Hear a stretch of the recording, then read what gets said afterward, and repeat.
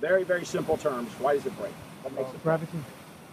Gravity. Yeah, well, you definitely have to have gravity. Slope. But we can have gravity and no break, right? You have a straight putt? Slope. Yeah, right. Okay. Slope. What kind of slope? Because I can have slope and have a straight putt also. What kind of slope makes it? Side slope. Beside. Side slope. The ball breaks because it's tilted sideways.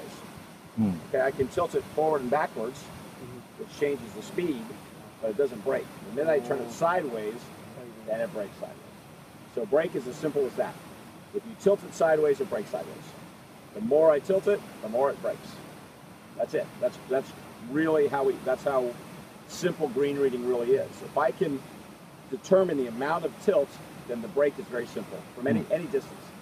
It doesn't matter how far, whether it's 6 feet or 75 feet, it's the same. Just how much side tilt is there on the putt, and then I'll show you how to get the correct break visually based on the amount of side tilt. So the only skill we have to practice is how to put a number or a value on side tilt. I've got to be able to walk into my putt and say, that feels like a 1 or a 2 or a 3 or a 4 or whatever. Put a number on it.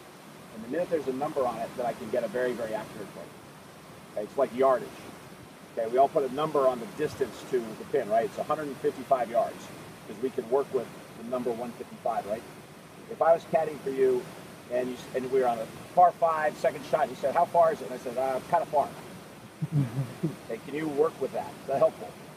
No, it's not helpful at all, right? Does that mean 180? Does that mean 230? I don't know what that means. So the way we hear about people reading greens these days is they say, breaks a lot to the left.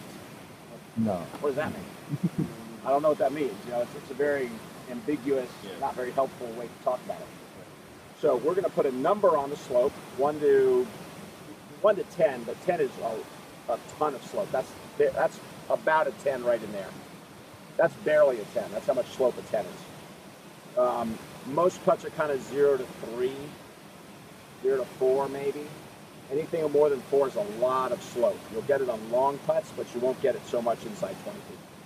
So we're going to train for 5 minutes or so, just feeling.